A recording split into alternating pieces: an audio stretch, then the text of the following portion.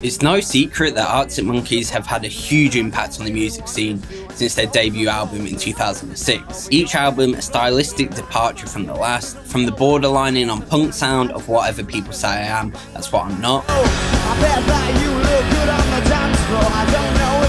to the more polished indie rock anthems on Favourite Worst Nightmare,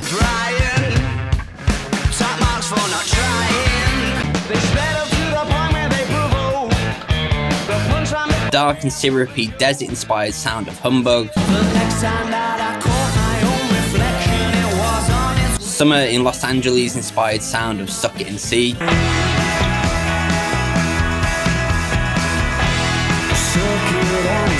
and the after midnight sexy sound of AM. Have you got colour in your cheeks? I'm a puppet on a string, Tracy Island, time traveling diamond. Today we're going to replicate the tones of one of their best albums, where the band took a more polished approach to their sound, and with a wide range of tones, let's dive right into it. It was in 2007 when Arctic Monkeys went back into the studio with producer James Ford to work on their sophomore album, and would go on to produce some of their most famous songs, still to this day 16 years later. First up, let's take a look at Brainstorm, a song that wouldn't feel too out of place on their first album.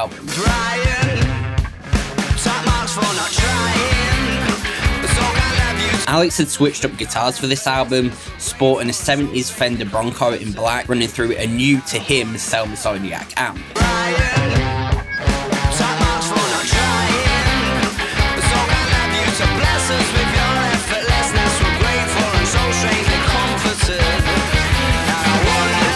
The tones on this album are much more overdriven inspired instead of heavy distortion like the first album, but on Brainstorm he still employs a rat style distortion for many parts, as well as a more edge of breakup drive tone as well. I'm using a Fender Strat, as this or a Jazzmaster can get you really close to those bright Bronco guitar tones, as well as a Morgan AC40, which isn't too far away from his Selma Zodiac sounds.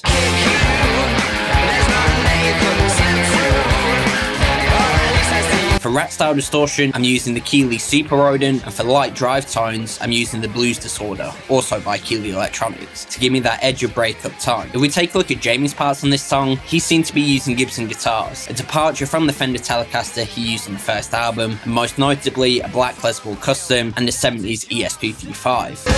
Not to get what you said. Jamie's tone is very swampy on this record, employing a nice mid-heavy drive tone and some use of tremolo throughout, as well as some rat-style distortion tones. For the mid-heavy drive, I'm using the Noble Screamer by Keeley Electronics, and for subtle tremolo, the Gravitas by Chase Bliss.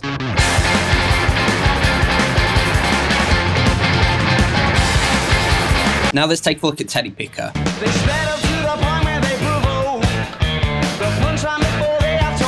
A much more clean sounding guitar tone is used by both Alex and Jamie on this song, leaving behind their rat inspired distortion tone.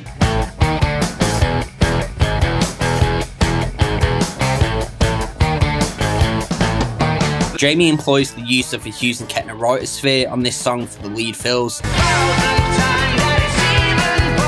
whilst Alex borrows the same equipment for that legendary solo, with the rate being sped up via the onboard trigger.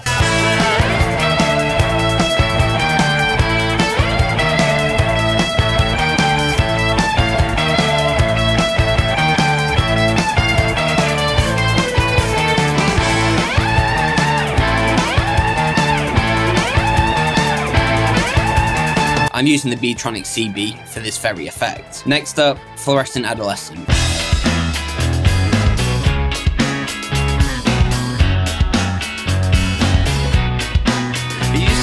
One of the most popular songs of this album, Alex is going for a bright, jangly breakup tone throughout all of this song, whilst Jamie once again goes for a subtle tremolo-inspired, swampy guitar tone with a nice mid-heavy drive.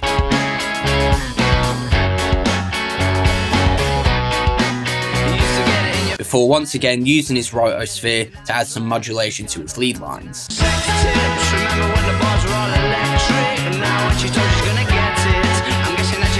Now we get to the biggest song of the album, 505.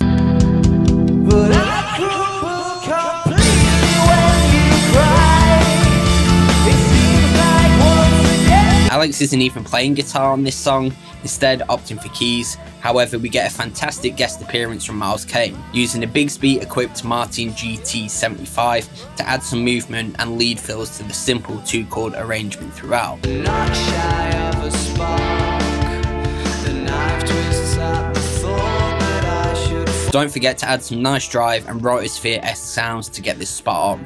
by the bike, though it's no harsher than the bark.